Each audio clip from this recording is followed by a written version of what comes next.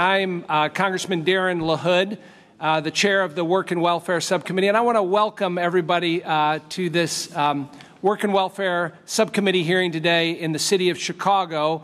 And so proud to have the members of the Ways and Means Committee here today for this important hearing.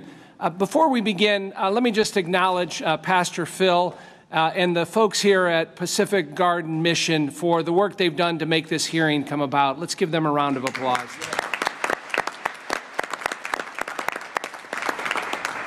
A lot of work went into putting this together, and so we're thrilled to have a wonderful venue to have our hearing today. And it's not often that we get 10 members of Congress outside of Washington, D.C. To come out to Chicago. But today's field hearing is reflective of that in a bipartisan way, to have members of the Ways and Means Committee here, and specifically the Work and Welfare Subcommittee. I also want to acknowledge Congressman Danny Davis. We're in his district here. Yes. And for him to welcome us here. I'm proud to represent the 16th District of Illinois, which is a little south and west of here. My home is Peoria. I also represent Bloomington Normal and the city of Rockford. And then I extend out into DeKalb County, McHenry County, and Grundy County. And so it's an honor and privilege to represent the constituents of the 16th District and to be here today for this important hearing. We, Congressman Davis and I, work on the Work and Welfare Subcommittee, which has responsibility of overseeing several important federal anti-poverty programs that provide assistance to vulnerable children and families. And we're very lucky, obviously, to be here today at Pacific Garden Mission and to see the work here to uplift and restore the lives of homeless individuals and families here in Chicago. Yesterday, we had the opportunity to visit Project Hood and Pastor Corey Brooks. We did a site hearing or a site visit yesterday in Inglewood, and we learned about the important work that Pastor Brooks and his team are doing to uplift and transform lives in Inglewood and Woodlawn, including building a new community center there. One of the things that has stood out to me about both of these organizations is their philosophy of uplifting. And equipping individuals in crisis with skills and tools to find stability and transform their lives through faith and work. How do we define help matters? Whether it's through churches, nonprofits, private foundations, or government programs.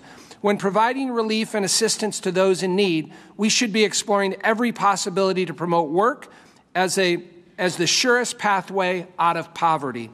No amount of handouts or government assistance, no matter how well-intentioned, can substitute for the intangible benefits and dignity that work brings to individuals and their families, and the ripple effect it has on our communities. All of our government programs need to be oriented to provide every opportunity for individuals to grow their capacity and be connected to meaningful work. At the most fundamental level, work provides income and greatly reduces the likelihood of being in poverty. Simply working, even part-time, dramatically reduces the chances of living below the poverty line. In 2021, the U.S. Bureau of Labor Statistics reported that only 4.1 of individuals who worked part-time over a period of at least 27 weeks had incomes below the poverty line, and only 2.6 of those who worked full-time. Beyond providing a reliable source of income, work also provides countless intangible benefits to individuals. Research has shown that work is associated with improved physical and mental health, social well-being, and higher degrees of human connectedness and social capital. Conversely, studies have linked joblessness with increased social isolation, depression, anxiety, and feelings of hopelessness. Joblessness can even affect physical health. One study found that unemployment lasting longer than 6 months can reduce life expectancy by as much as a year and a half for a 40-year-old worker. Tying federal benefits to the expectation of work is not punishment. Work in exchange for benefits represents society's commitment to helping individuals and families in crisis. In fact, most Americans support work as a condition of welfare. A 2023 Axios poll found nearly 2/3 of Americans, including half of Democrats support work requirements for welfare programs.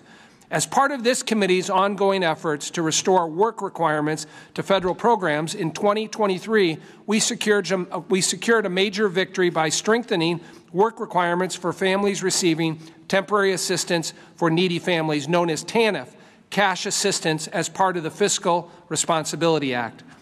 The bipartisan law closed loopholes to hold states accountable for engaging TANF work-eligible individuals in work, and established pilot programs to measure recipient employment and earnings outcomes to test alternative measures of performance. But more can be done. Conducting these field hearings like we're doing today gives us an opportunity to hear directly from people who have overcome the odds to escape poverty, and the organizations and leaders that do the hard work every day to help individuals transform their lives. And we'll hear from some of those remarkable individuals today as our witnesses. I want to again thank our witnesses for being here today and for the Pacific Garden Mission, and I look forward to the testimony we'll hear.